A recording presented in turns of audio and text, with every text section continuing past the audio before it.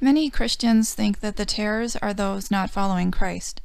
They don't understand that the tares are people who call themselves Christian. From Wiki on the parable of the tares, according to the common interpretation, the good seeds are the spiritual children of Jesus Christ, and the weeds are the rest of the population of the earth that are the spiritual children of Satan. I don't agree. You can see my video, The Wheat, the Tares, and the Antichrist, for more information on that. But one thing is that if it was the rest of the population on earth, you could tell the difference for thousands of years.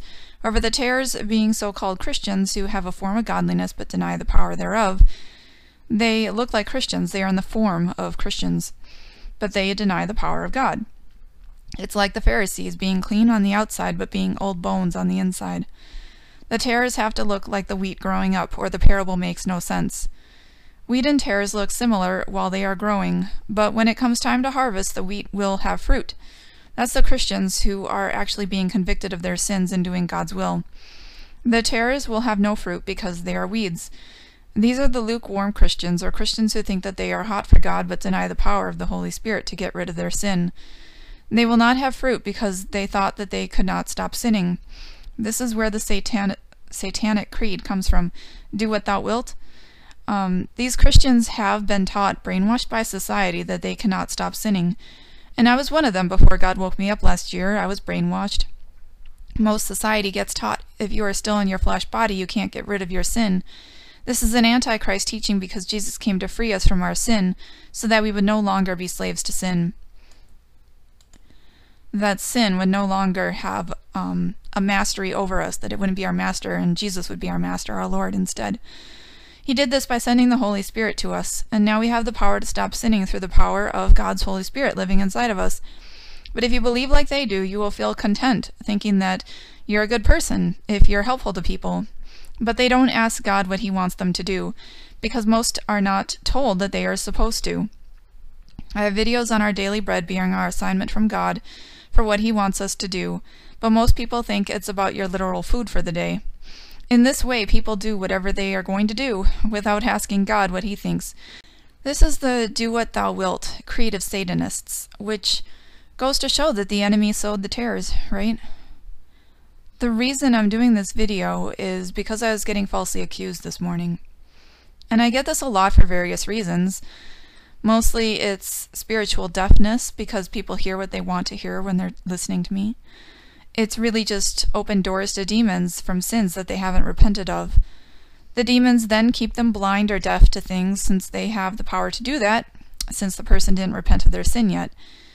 Then the demons use the opportunity to harass me through those people. I don't usually delete posts unless there's a demonic influence to them. And if I have deleted your post, it's probably because I felt a demonic influence to it. Or you straight up lied about what I said, which is falsely accusing someone. Which again is because of the spiritual deafness usually. I would always pray over, ever deleting anybody's post, and if it's just gone, it may just be because YouTube is glitching out, and sometimes I don't see posts because of Google+. It's not always because I actually deleted it. I don't put up videos without praying on them, and I don't delete posts without praying if I should, and I don't even comment to people without praying if I should, especially when things are getting heated in a conversation.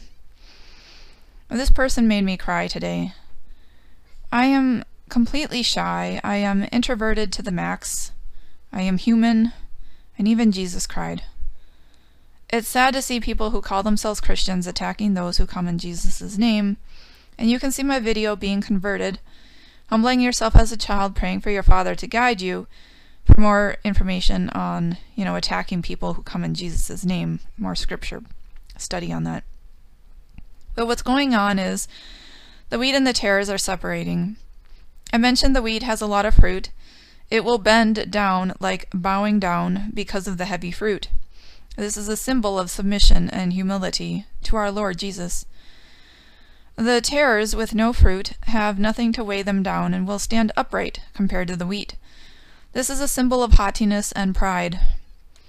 What I saw from this woman this morning who judged me was a belief that she knew better than me about how to spend my time, and that I was somehow wrong to have this channel on YouTube and these videos.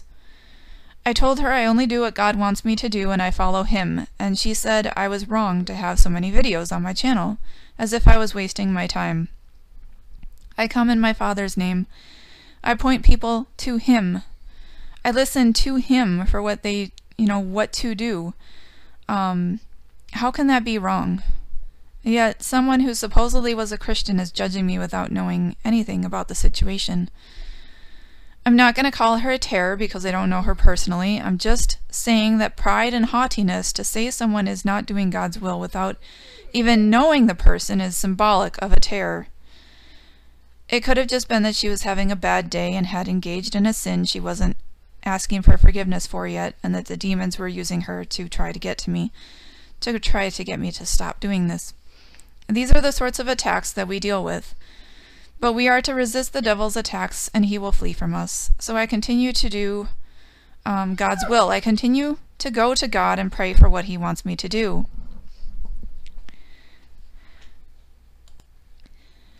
Every attack is a blessing, because we are being purified and getting stronger and stronger, and we should be thanking God for putting us through it, because we get more pure every single time we get through one. And that has been my experience this past year, and I do thank Him. One of the 10 Commandments people like to say is, "Thou shalt not lie." But it's actually Exodus 20, verse 16, "Thou shalt not bear false witness against thy neighbor."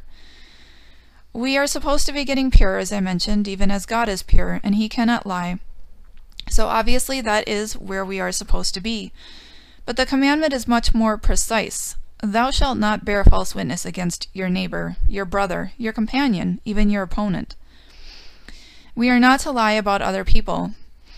When I first put up the video about occult days Lucaria with full moon, I noticed a lot of liars coming out of the woodwork on that occult night and the next day. I also had many people comment that they experienced the same thing. And of course I had the person falsely accuse me this morning. It's one of the ways demons are getting people further and further into sin.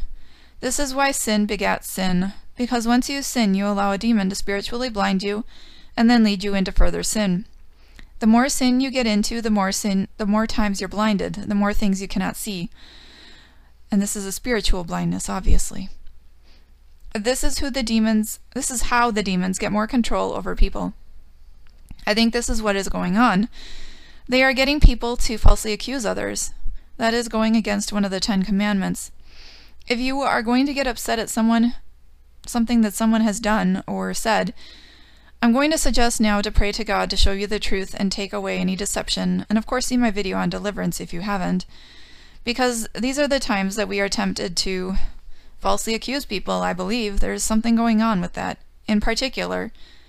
I thought maybe today the Feast of Sirius would just be a day of spiritual attack, which is what I talk about in my videos when I mention dates. I woke up with horrible back pain today. I had that another day that I mentioned in the past too, when I have mentioned a date. I don't know what the deal is with that.